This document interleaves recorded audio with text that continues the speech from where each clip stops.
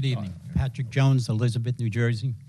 Ladies and gentlemen, I come in front of you as just a simple Union County resident. I have a statement here. 2 Sundays ago, in front of my building on Cherry Street, a group of motorcyclists came by. They didn't have Harleys, they didn't have Hondas, they had ATVs, they had four-wheelers, they had motocross bikes, they had mini bikes, and every other probably bike that's illegal that you can drive. There had to be at least 50 to 70 of them. It took about 15 minutes before they passed in front of the thing. They had absolutely no regard for safety of motorists that were coming down the street. They had no regard of the pedestrian crosswalk. They just kept going all the way up Cherry Street. This is not the first time that it's happened. It's happened several times last year, and now it's happening again this year.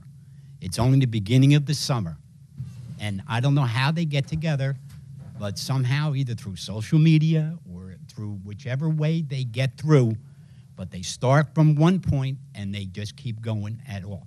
Someone's going to get hit. They go through the lights. They go through everything. There's going to be a motorist. It only takes one person. There's going to be a motorist that's going to go through, not realizing it. Maybe there's a gap between the motorcyclists. They're going to hit and kill somebody, or they're going to do damage to the motorists that do.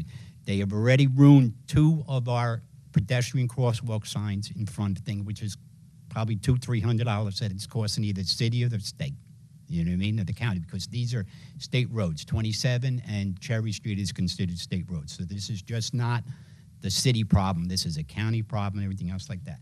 Now, in New York, this is a proposal that I even threw out to a couple of councilmen in Elizabeth, that New York has it where Mayor Adams did it, where it's a $1,000 fine for any gas station that gives gas to a motorcycle or motocross without a proper legal license plate.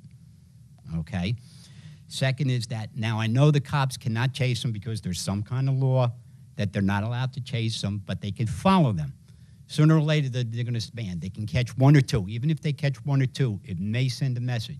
Give them a $1,000 fine, take the bike, and also give them whatever motor vehicle violations they did, let them pay for that. Then they get the bike back. If it happens a second time, then it's $1,500, impound the bike for 30 days, and then turn around and make them pay the $1,500 plus all the motor vehicle violations, because I'm sure there are a few of them, and then 30 days. If they get caught the third time, take the bike from them completely. If it's not legal, take the bike, sell it, and auction up, and put the money towards the county.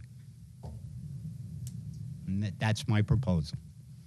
Thank you very much. Thank you.